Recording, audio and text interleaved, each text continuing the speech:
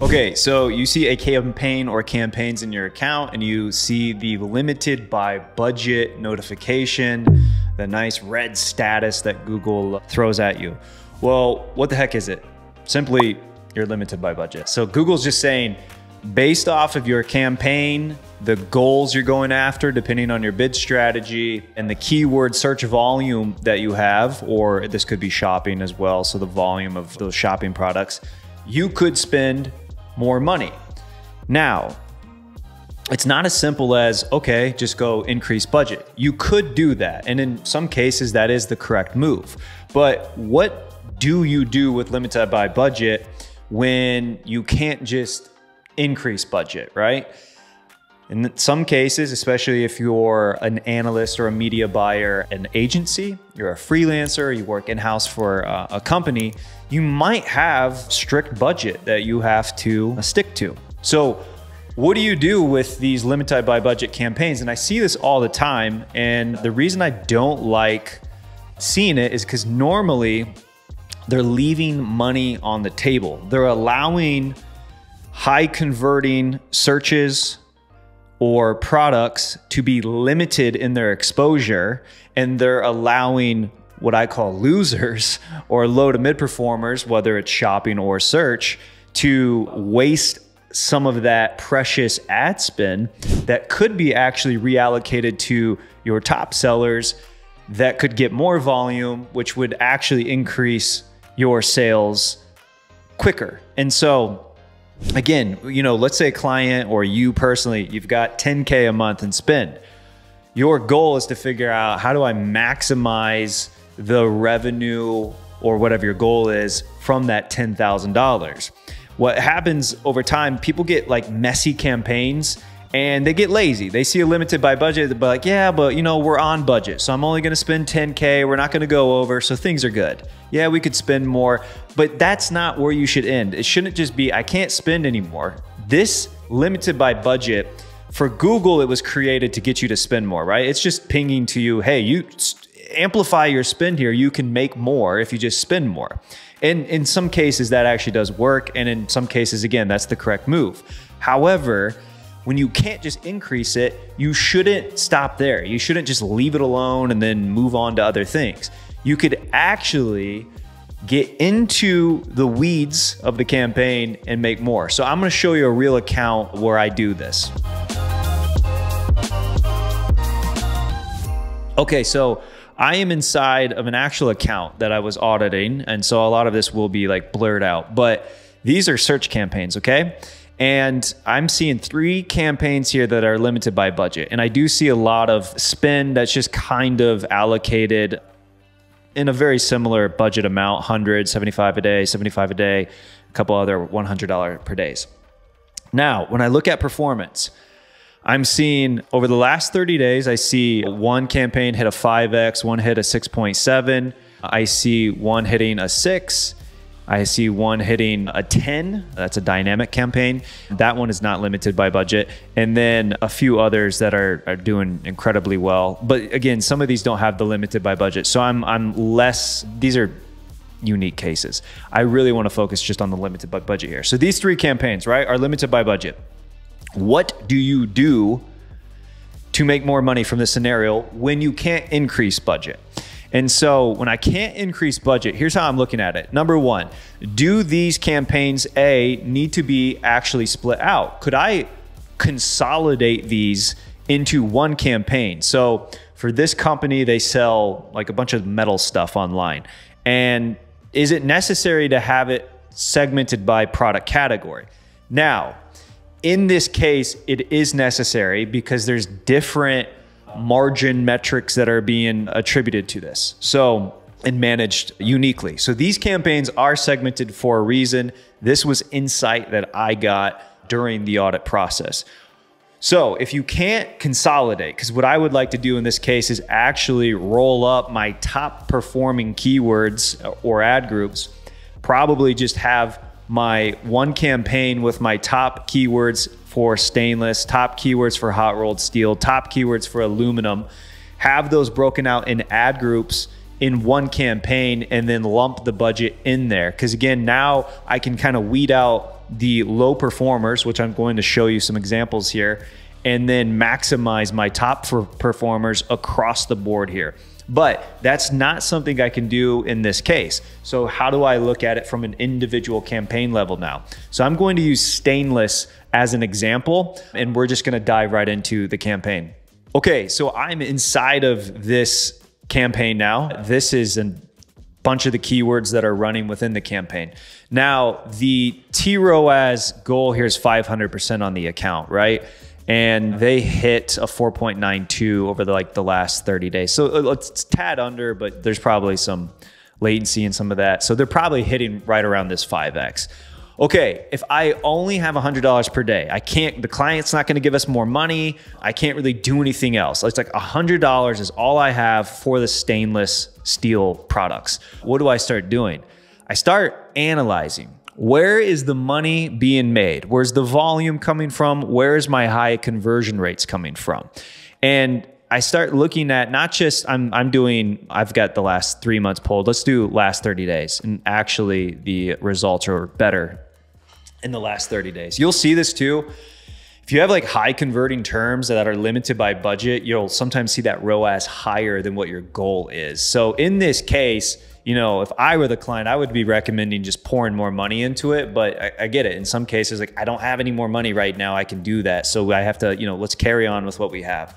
And that's why I'm making this video. But here, if I look at the last 30 days, I'm seeing some keywords that, you know, are doing better than others. Now, it's only 45 total conversions, so I don't want to judge it based off that. And that's why I did pull back a longer time frame. I want to see truly what are my kingmaker keywords inside of this campaign.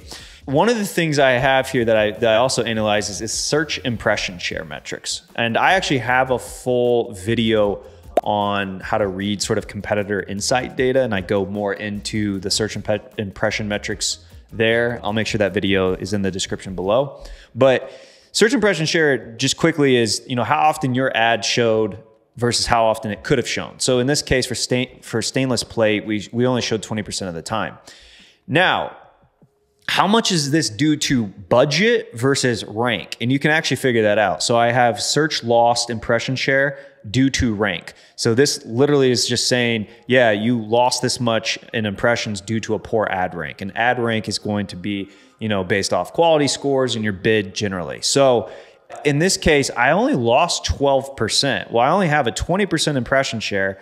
I lost 12 though due to rank. So 70% of my impression share loss on this keyword is actually due to the fact that I don't have enough budget. Now, they don't have a specific metric there that just shows the budget piece, but I'm losing out on a substantial amount of money due to the fact I'm distributing my budget in this campaign. I have $100 per day and I'm distributing it across way too many keywords at this point for the budget of this. So what would I do? And if I had free control of the campaign, I'm gonna do what I want, which is hack out the low performers and let the high performers live here. If you're working with a client, I would come to them and say, here's what's low performing for us. Are you okay not advertising on this right now?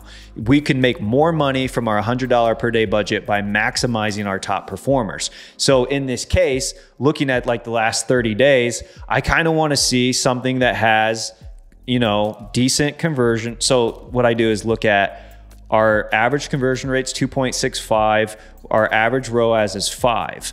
And so what do I have that's going to be like top performing? Well, stainless plate's not too bad, even though the ROAS is a bit low, but the volume's decent there. And I have about average conversion rate. Stainless angle, this is huge, right? So my ROAS here is quite high. I've got really good volume from it, and my conversion rate is significantly higher than our baseline average of a 2.65. I get a 4 out of that. Stainless sheet, same thing, almost a 4% conversion rate, decent volume, and high ROAS. Now, on the flip side, if I go, let's do by cost now. If I look at stainless round bar, I got a 1.48 and I'm under the average conversion rate at a 2.45. Now, I'm not gonna sit here and go through all of this, but what I'm going to start doing is actually pausing these low performers. what happens is I no longer am spending money on clicks and impressions on these losing keywords.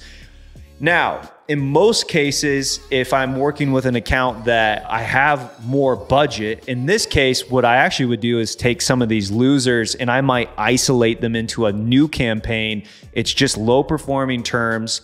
And I'm just seeing, can I actually get these dialed into like a 5X if that's the goal or whatever the goal is? And is it just not hitting the goal because it's lumped in with this campaign and the smart bidding's really just utilizing the revenue it gets on high converters, and there it's just dispersing budget incorrectly. So sometimes I'll pull the low performers out, move them to another isolated campaign test where I have more control over them. And that way I still get some ad exposure on it. And I'm really seeing, can I make these work? So I don't always just want to judge it based off of it being inside of a larger built out campaign.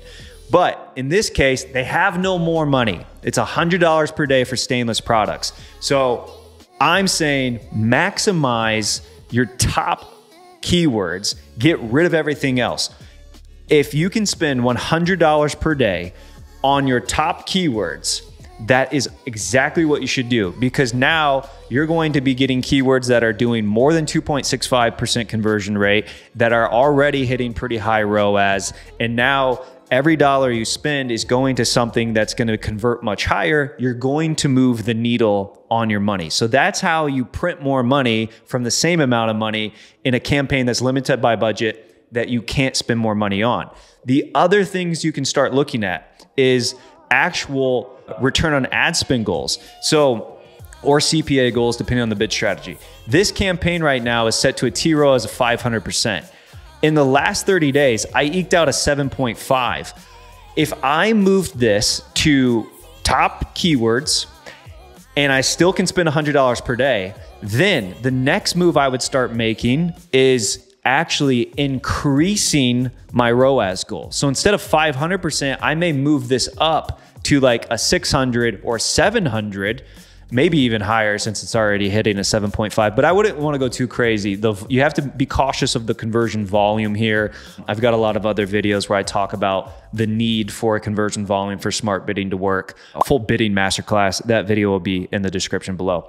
So here, if I was confident, and I actually would be in this case, increasing my TROAS goal, what am I doing? I'm telling the machine learning, go get me more efficiency, right? I want more return for my money, and I'm able to pull that off right now because I'm limited by budget. And so now what you'll actually end up normally seeing is your average CPC starts to decrease.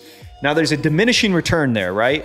If I ask for too much, it may not be able to spend $100 per day, and then I'll crash out sales completely. So it's like a bit of an art there to it. You have to slowly work it and mold it in the direction you want. But I can't tell you how many times I do audits, I see limited by budget campaigns, they can't spend anymore, and they just stop. And so what they end up doing is they leave all these junky keywords living in there with their top performers, and then they do nothing with their budget. You literally could make more money by just paying for less clicks, by increasing the efficiency target of your TROAS, or if it's a CPA goal, you decrease that CPA goal down.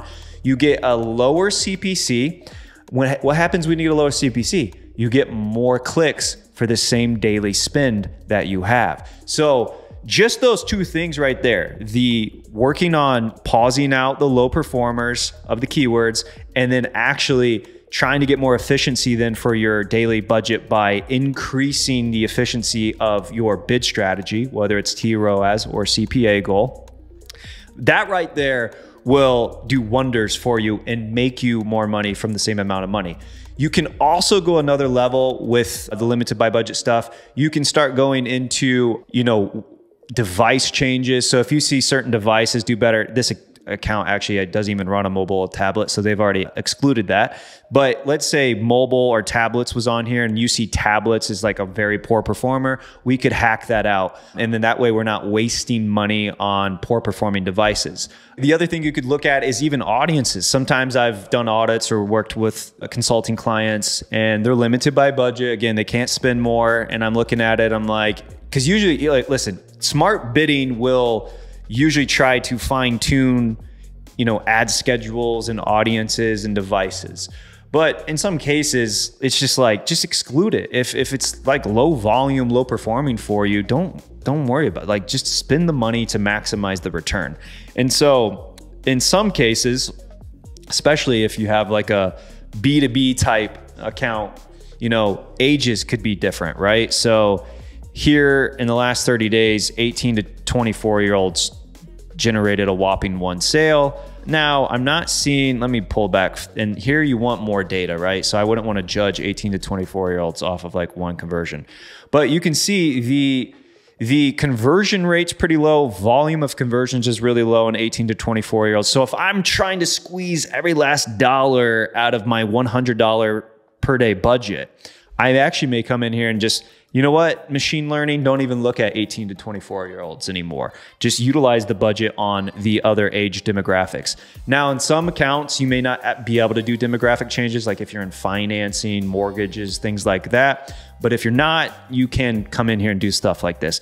I normally don't recommend doing this though, in most cases, unless you're in a situation like this. Tight budget, you're limited, you've got to now start squeezing. So the other thing you could look at is household income, gender. I don't normally do that unless it's like a super rare case. And then also locations. I don't normally recommend mixing countries, but if you're in an account or you're auditing an account or whatever your case may be, and you see a bunch of different countries lumped into one campaign, there's many times I'm like, guys, get rid of, why are you spending all this money in Australia when all your money's coming from United States? Get rid of Australia. If you want to maximize Australia at some point, do it in its own campaign and figure that out uniquely, but don't mix them. In this case, we're just, this campaign's just targeting the United States, so we don't have to worry about that. So you can go further in the weeds. By the way, all of these settings I actually discuss, at least in the setup stage, in a video on how to set up search campaigns. I will have that in the description below. Okay, there you go. So you're limited by budget, you see that status, and you can't spend anymore. This is the thinking. These are the optimizations that you should be making. You shouldn't just stop there and be like, okay, well, we're limited by budget. We'll just let it be. It's working, it's performing, and you know, we'll be happy. No, there's a lot of money still to be made in the weeds of the campaign. Then again, you should always be thinking, how do I maximize my top performers? How do I figure out how to get everything else to work? And I can't tell you how many audits I do where they just have a campaign limited by budget and they just stop. They just let it be. And then they've got a bunch of losers mixed in there, and now their impression share and total clicks are decreased because the budget is being dispersed amongst too many keywords for such a small budget at that point. Or reworking the bid strategies to get cheaper clicks like I showed you, and then also getting into the weeds of additional campaign settings. So don't let limited by budget freak you out if you can't spend more. You can actually, this is an opportunity to now increase the efficiency of that campaign if you see opportunities in it like I did for this account. Okay, I hope you got great value from this. Listen, this was an audit. We do audits for free. If you want one, these are the types of valuable information that we share with them. There's a description below to contact us to get a free audit. So if you qualify and you're spending money on Google Ads and you qualify for the audit, we do it for free. So go sign up for that. If not, I will see you on the next video.